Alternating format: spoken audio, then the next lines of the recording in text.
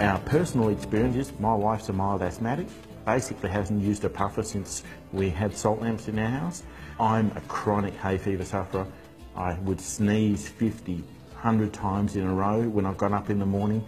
I'd have the runny eyes, I'd have the itchy, scratchy throat, I want to rip my throat out. Basically, last 3.5, 4 years since we've had the salt lamps, hay fever has disappeared. The most important thing for a human body is air. When you breathe a better quality air, your body functions better.